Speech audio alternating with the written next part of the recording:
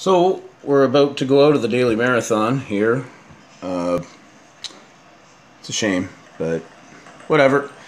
Looks like we're going to hit the over 74.5 in this Russian ping pong match, which is good. So it's 1-1.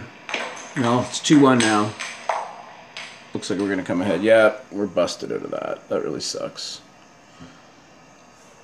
Anyway, we got some Gulfstream later.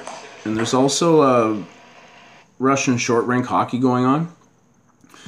I've got the over here, but not looking good. 2 minutes left in the third period, so it's probably another loss. It'll pick up after this. Also have to do some research on the UFC for tomorrow night in case it gets canceled. But yeah, we're going to need some picks for Gulfstream as well. The Gulfstream Park starts, I believe, at 12:55. Yeah, I think it starts at 12:55. If you guys have any picks for any of those races, greatly appreciated. Good luck if you're in the contest. And yeah, let's hit some of these sports. There's still a lot on.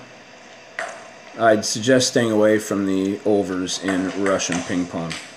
But I don't know. One of these is going to hit eventually. I got 74 flat at minus 120. Not playing like that, you won't, pal. Alright, good luck, everyone.